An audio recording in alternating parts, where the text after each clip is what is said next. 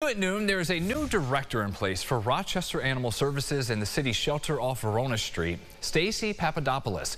She was most recently with the SPCA in Pennsylvania. This move comes during a stretch of major changes recently, the resignations of the longtime director and the vet at the shelter. Also, concerns that we've reported on with overcrowding at the facility some days and the deadly virus outbreak last year among dogs. Papadoplos joined us in studio this week explaining why she's taking on this job. This is what I do in my career. I run shelters.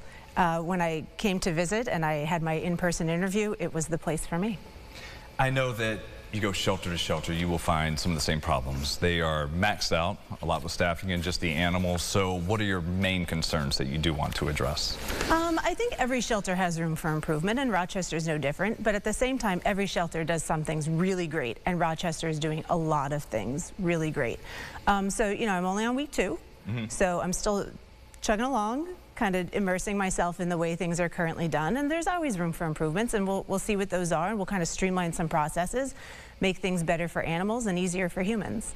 What is it for people out there who may be looking to adopt, or someone who ends up with a pet and then they just realize it's just too much? What are some things they really need to consider before they go here so this dog, this cat, doesn't end back up where it came from? Do your research first. Be sure that your life is conducive to whatever pet you want, whether it's a cat or a dog or a small animal. Do your research first, and then make sure that you have everything in place. Ask questions when you're coming to adopt to make sure that this particular dog or this particular cat is a good fit. And we're always here for resources on the back end. So once you get the animal in your house, if you're having behavior issues or medical issues, you can always contact us and we can always walk you through what needs to be done.